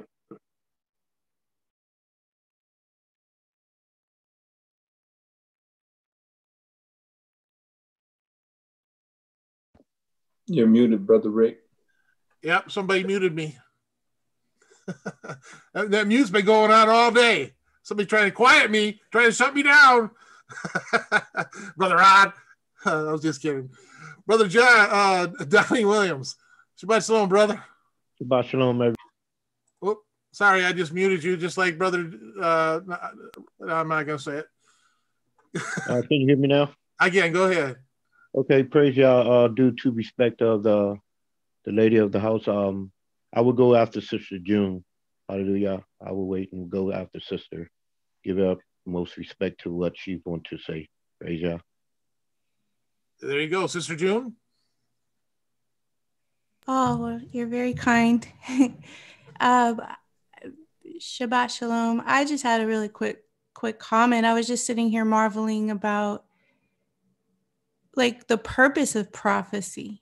Like, why is there even prophecy to begin with? Like, why, and so many, like, why is it included? And I think, I mean, this is just speculation, but, you know, I perhaps the Father anticipated or knew our unbelief, and that we would need to see these things lined up and to give us hope to know what was coming up. And so it's just so wonderful when you just think on just the Father's design, you know, with creation and the prophecies and just the whole everything. I'm learning so much, and I'm just so grateful to be at this place in my walk. And so I just wanted to share that. Thank you so much for the message, as always, because I echo my hubby's comments that we know it takes a lot to study and compile and put these things together for us to, you know, look at and discuss together. So Shabbat Shalom, praise Yah. Hallelujah. Hallelujah. That's it's good that you're able to see these things and that it does bring some comfort to you, which it really should, you know. That's where we're at in this place, and I'm very thankful too, quite honestly. You know, without you guys and being able to walk together in this and be able to discuss things freely and openly and not be ashamed to take questions or scared what questions might come up, you know, these are important to all of us and our beliefs, you know, going forward. And once this matter is settled, it's never going to be a problem again. And so, you know, that's why I believe you're right. I think he puts so many confirmations of these things that it's hard to discount them. I mean, if you only had 1 or 2 prophecies that spoke of something, you know, it'd be easy to overlook it and say, well, maybe not. But man, there's so much, it's overwhelming. You can't just disregard it and say, I don't know if I believe it. You got to discount a lot of prophecies that's been fulfilled, that we can see fulfilled, you know. So, you know, it makes it comfort for those that are trusting in the word to be right, and that it is giving us an accurate description of who we're supposed to be believing in and looking for as a Mashiach, you know. You know, we still hear people coming in, they still got to know that you can look to this Mashiach that's been sent on our behalf to help us. So I'm thankful for him. I say Toda Rabbi Yahusha for coming and loving us enough to do these things. Hallelujah. All righty, Brother Donnie, the gentleman you are now up. Praise Yahuah. First, give honor to the Most High Yah, the Son, Yahusha HaMashaich. Another powerful message that you allow the Mashiach to speak through you again, Elder Richard. I appreciate and I receive it. When I was in Christianity, hallelujah, and began to read and study,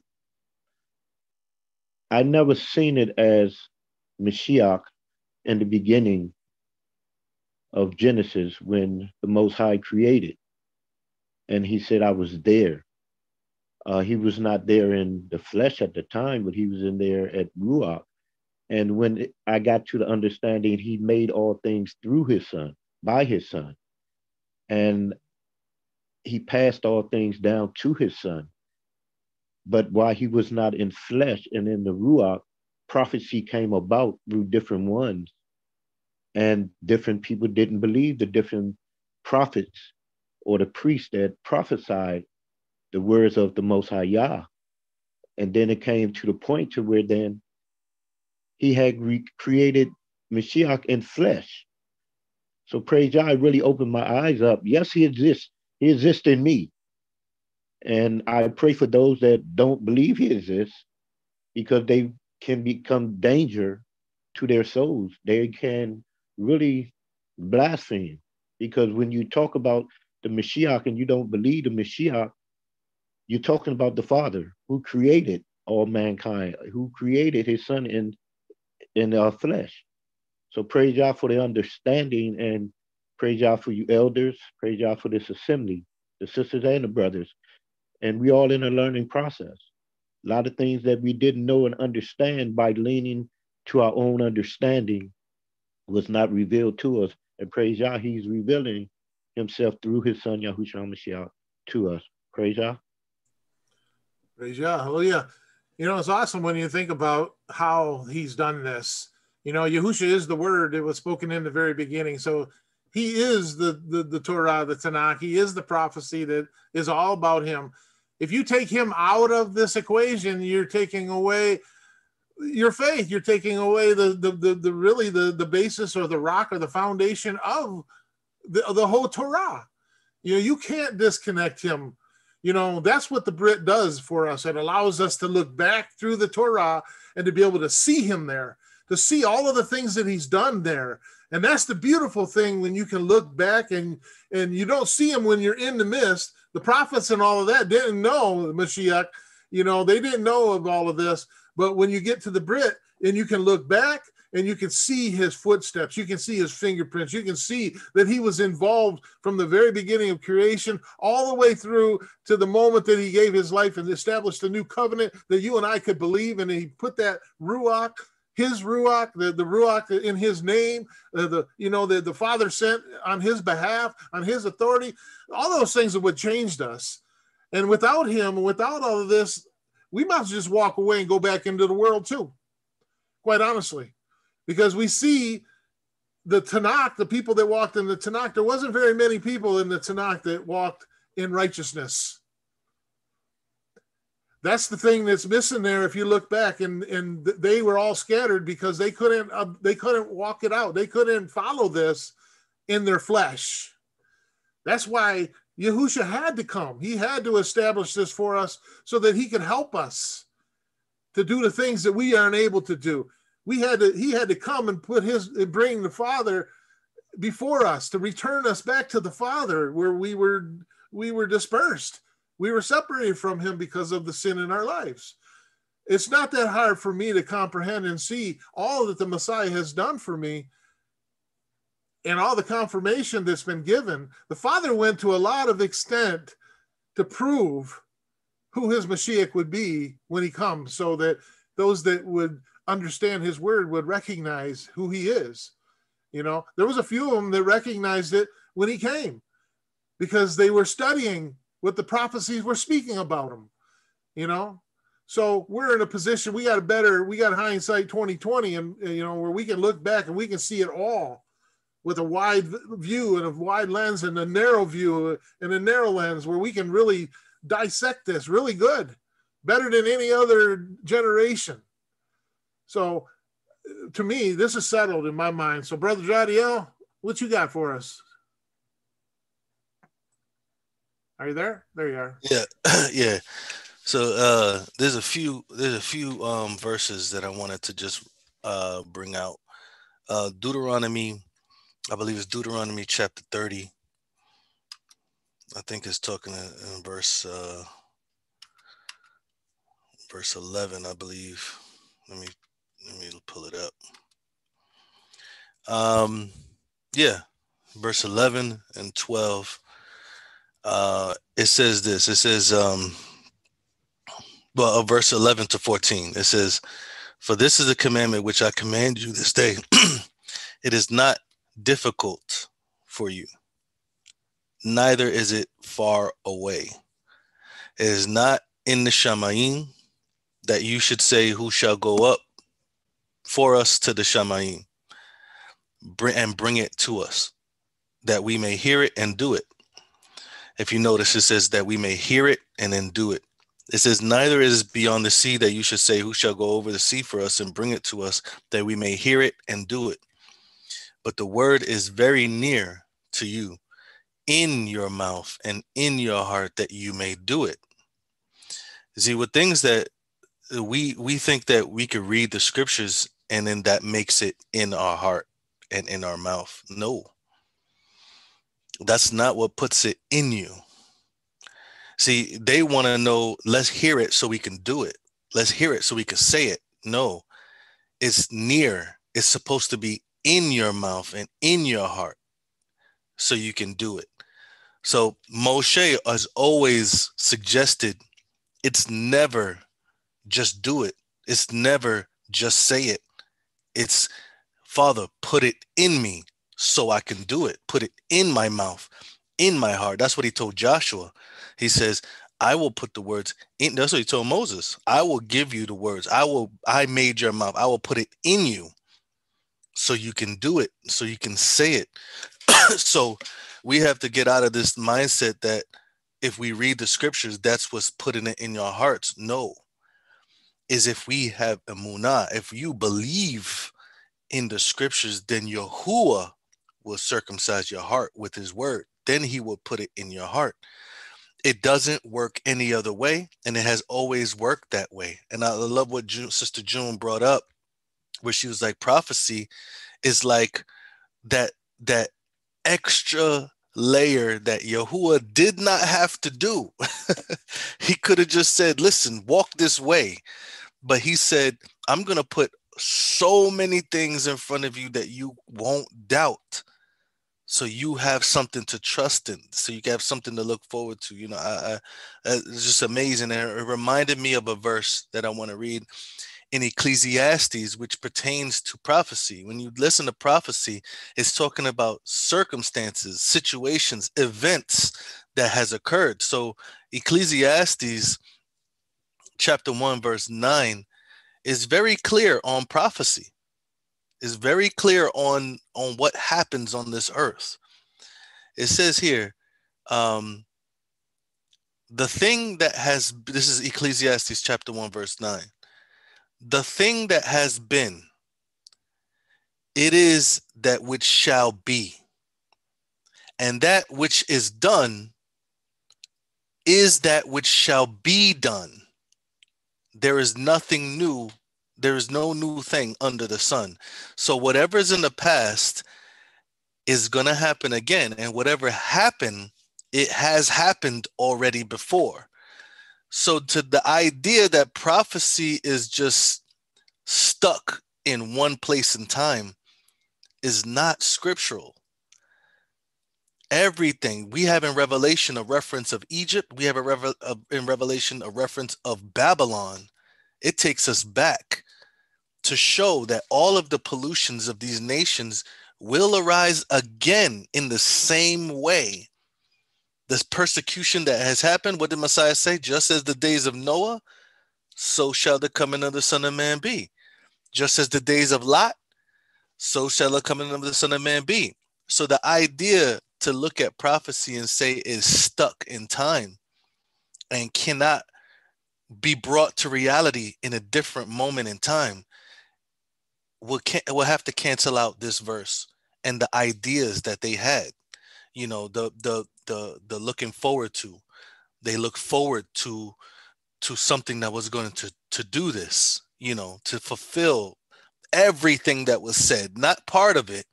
They may have felt that joy seeing part of it fulfilled, but they knew when everything was not completed that they continued to wait. They continued to wait, you know. So we have to recognize immaturity. Like, prophecy is supposed to reapply, because it's supposed to remind us what has been. And when we study what has been, it gives us confidence and it gives us direction as to what to do now, because it's happening now and it's going to happen in the future. And how do we learn about how to deal with the future? We read scriptures about the past. So we could know how to deal with the future. Why? Because it's reapplying in our history.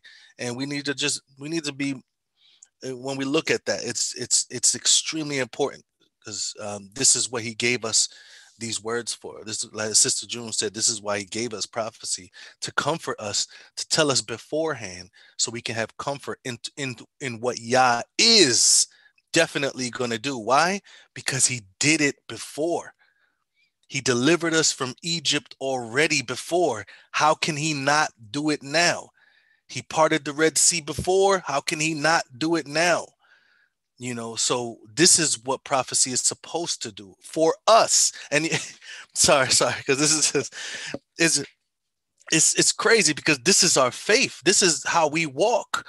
He did it for them. He will do it again for us. So why the confusion about reapplying what's happening? Now we're saying for us. Now we're not even saying for Messiah. He's going to do it again for us. That means he prophesied he would do this for us. So guess who else is in prophecy? We are in prophecy, because he said, I will deliver my people. Who's my people? We are. So we are in prophecy, and he will fulfill his prophecy in us, in our life. You know, so we have to accept this, because this is, without this, this is nothing, man. I'm so afraid for these people. I'm so afraid, because there's nothing else. You have to, like what Brother Rick said, you have to, little by little, give everything else up, because it's not going to work. It's not going to work. You know, so praise Yah that he's made it extremely clear and simple, like what Brother Rod said, for a child to understand. So we don't have to boast ourselves up about how smart we are.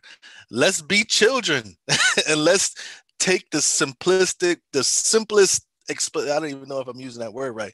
Let's take the most simple approach to scripture. This is it. This is it. I believe. Father, show me, help me to understand what I believe, so I won't discard what's true. You know, this has to be our prayer, you know, every time we approach the word. So praise Yah.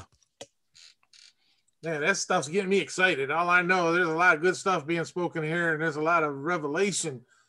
Thank you, Brother Jadiel, for bringing out those points. It's amazing when it's broken down and laid out before you like that, how simplistic it is, really. If it's going to, like you said, if it's going to happen, it's going to happen again. We can trust in it.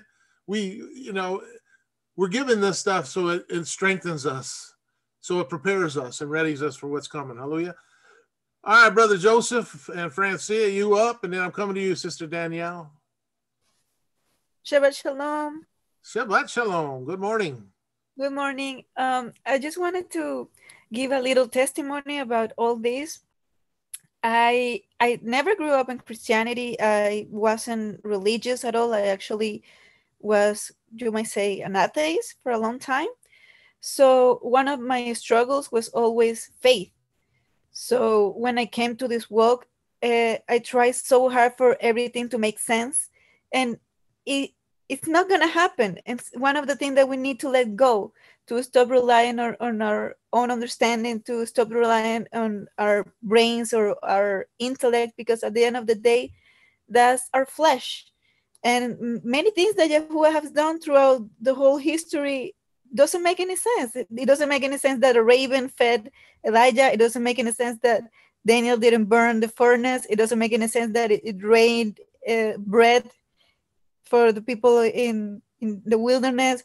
So part of our submission is to trust Yahuah and know that he can do whatever he wants as he please, and that we are not gonna understand many things. But as children, that like Brother Yadiad said, we need to trust him blindly. And the verse that came to my mind was Hebrews 11:1. Now belief is the substance of things hoped for, the evidence of things not seen. And that's what I wanted to say. Thank you. Shabbat shalom. Shabbat shalom, and thank you. Them some words of wisdom, and I appreciate you sharing those with us. You know, it comes down to that. Really, it's just those things are pretty simplistic, and sometimes we overcomplicate things.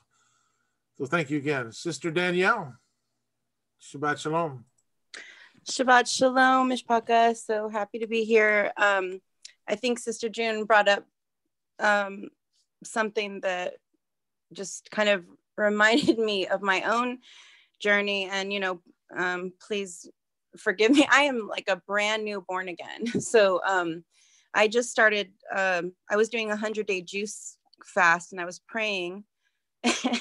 And I just saw what was happening in the world, and I needed to turn to the scriptures. And my mom had been trying to get me to read the Bible for 15 years, not just because she was worried about my salvation, but I was traveling all over the world, bowing down to idols, going to India, learning yoga. I was studying shamanism and breath work, and I was pretty good at it. I practiced Freemasonry as the master of the lodge and other things, having no idea what I was doing until I sat down and read the scriptures. And, you know, all these things for over 20 years, I was making 6 figures selling, you know, spiritual items to people and teaching them how to meditate for like 20 years.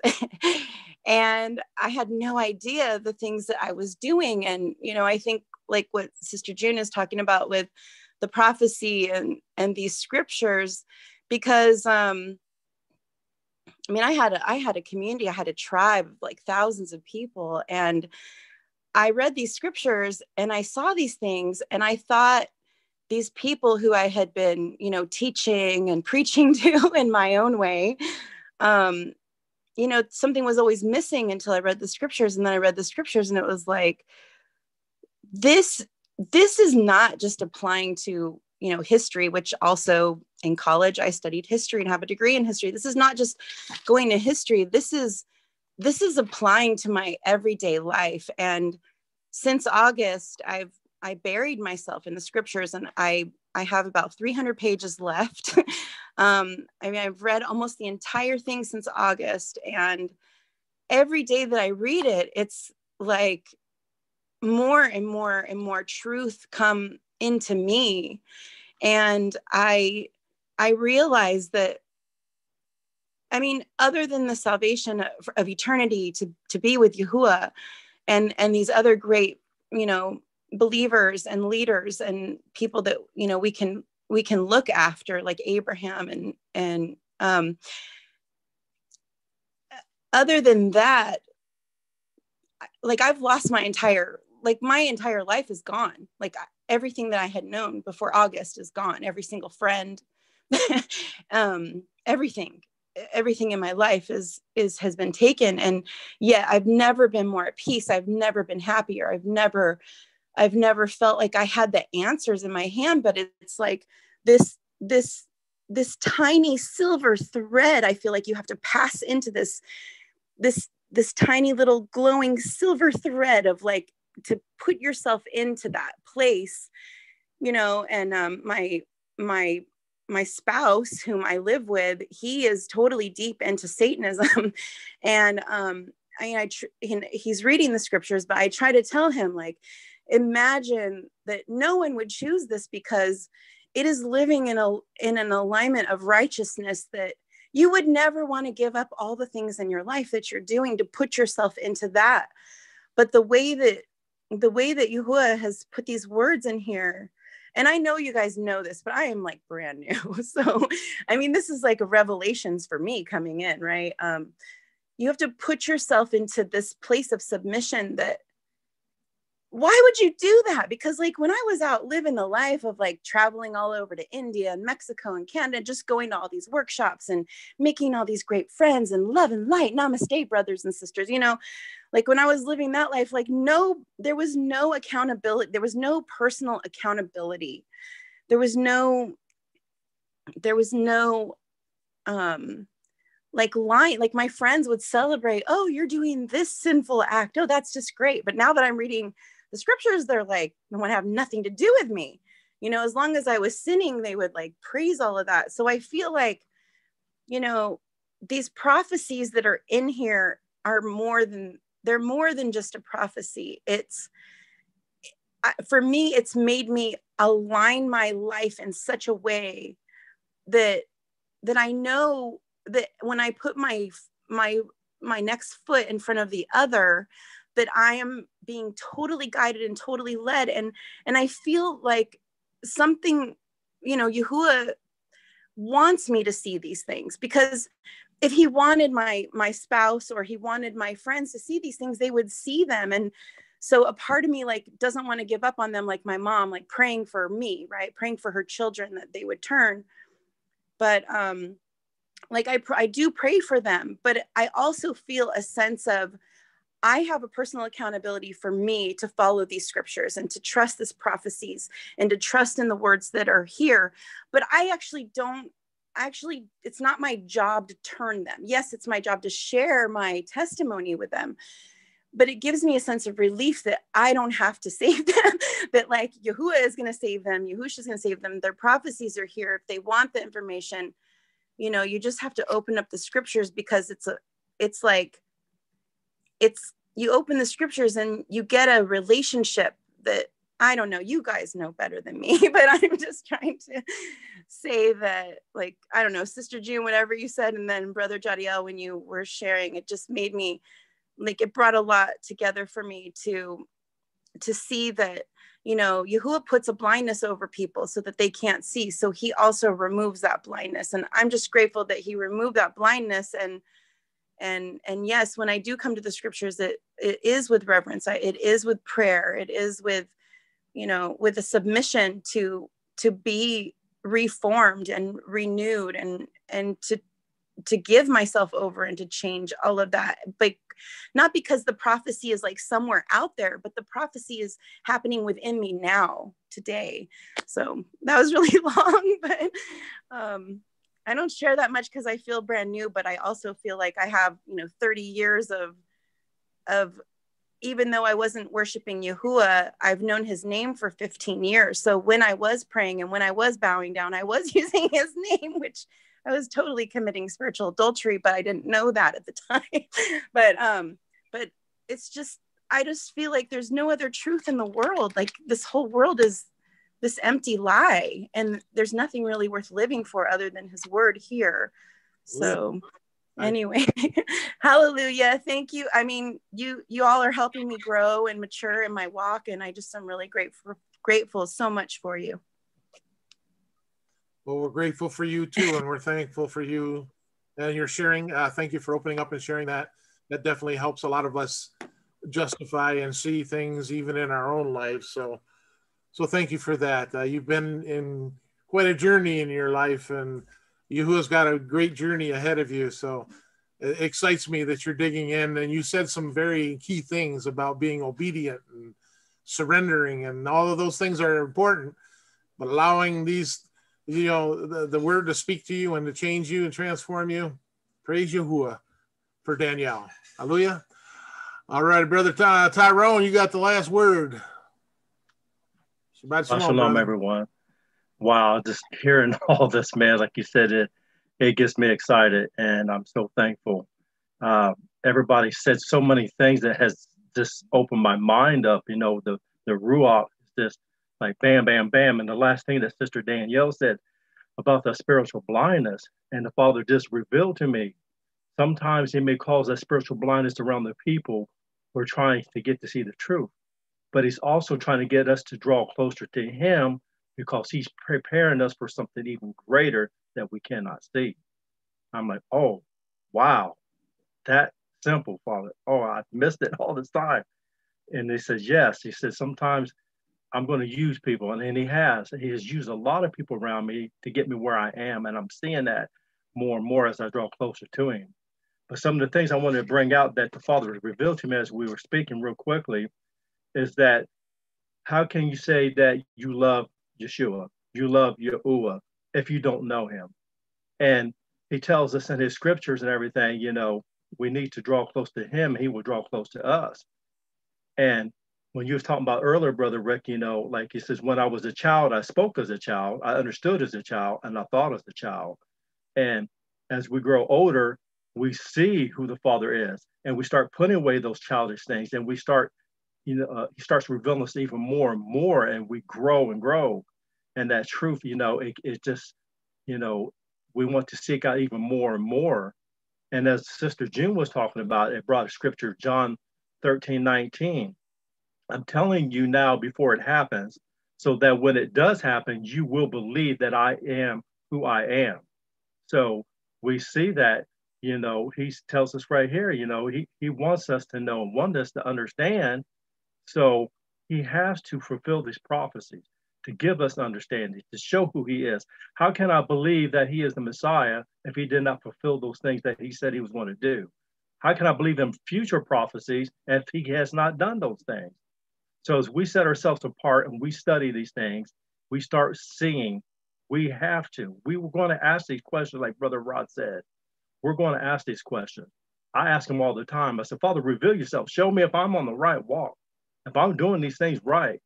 And I tell you what, I have been blessed beyond, you know, I was revealing to Brother Johnny, he has blessed me so much because I've turned away from the world. I've set myself apart, and he has challenged me left and right over and over, and he has not failed me once. So I know that this walk is right. This word is right. So if man did it, I'm like, well, how is all this other spiritual things, how all these blessings coming upon me by keeping and doing the commandments and walking in this truth? What I mean, man cannot do that. Only a Most High Elohim has the power to do that. So I'm a witness to his power, his strength, that his word is true. It does not come back void, like he says. So praise to the Most High for this teaching, and the brethren here, man, the sisters. Oh, wow. I'm fired up. I'm fired up to get even deeper into this, to draw even closer to the Most High. Oh, yeah. Well, keep fired up, brother, because we got another section coming in the afternoon that's going to blow your socks off. Oh, I'm going to be here for this one. Brother Rod got me interested. He just, my ears like perked, but he said, I'm like, yeah. No, I said, I'm going to spend time today in this. I can do the other stuff I'm going to do later. We could put that aside. Hallelujah. Well, with that being said, thank everybody for your input. Your comments have been amazing, enlightening, and I just thank the Father for this day and this study, and may he continue to block you and keep you. Shabbat Shalom. Shalom, Akuti, and Brohim. Thank you so much for viewing this video. We hope it was helpful to your walk in the truth. Remember to always search the scriptures on your own, to study Abba's word and show yourself approved, according to 2 Timothy 2:15. We invite you to study with us. To join us in a live study, just go to our website at assemblyofyahuah.com and click the Join Us tab. We have something available Wednesday through Saturday of every week. If you've been Baruch or blessed by this video today or any other study, we encourage you to go to the Giving tab on our website. Our elders all have their own ways of income, so none of the giving or proceeds go to them. Instead, it goes to biblical assembly needs. We also encourage you to subscribe to our YouTube channel so that you don't miss any new videos. We sincerely pray that Abba continues to direct your path as you acknowledge him in all your ways. Much avaha and again, shalom.